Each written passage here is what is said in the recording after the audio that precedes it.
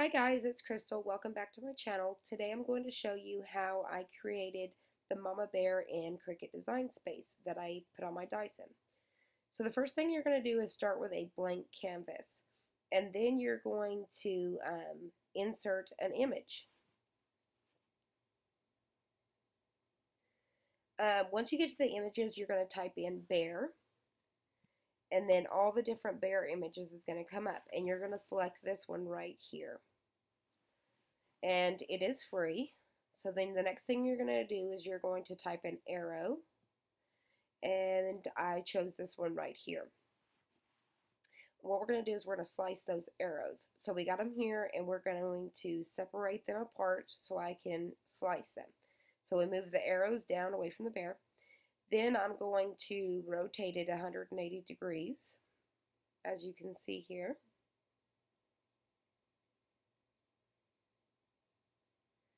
Once you get it rotated, you are going to insert a shape, and you want to select a square.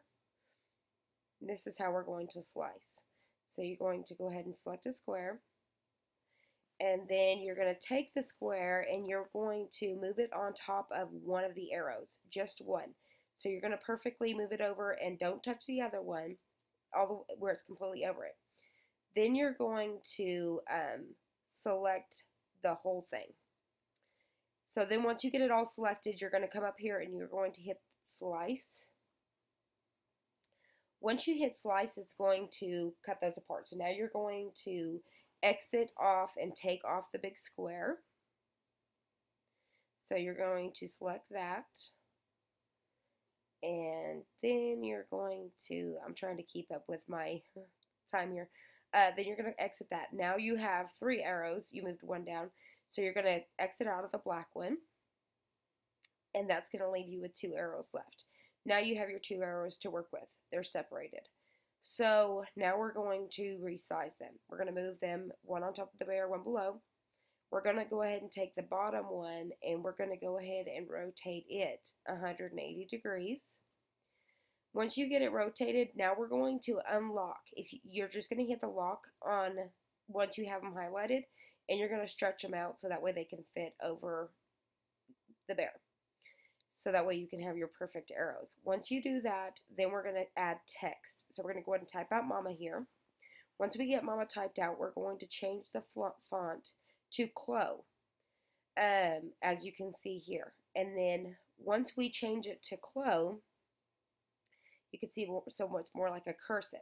We're going to go ahead and adjust the spacing between the letter spacing, and we're going to just push it in just a little bit better so it looks like cursive.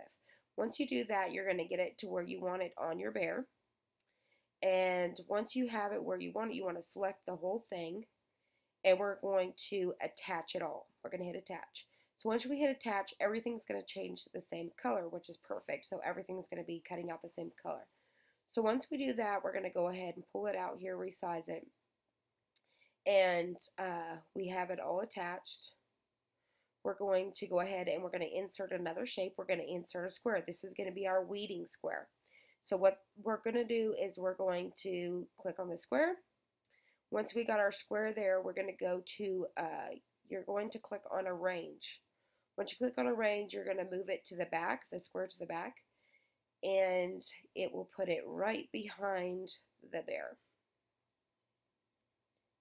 So once it's behind the bear, you want to resize it to where it's just a little bit outside of the design.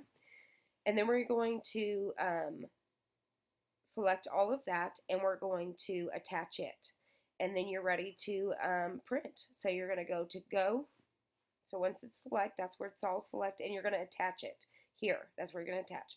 And then you're going to hit go, and you are all ready to go. It's all ready to cut out.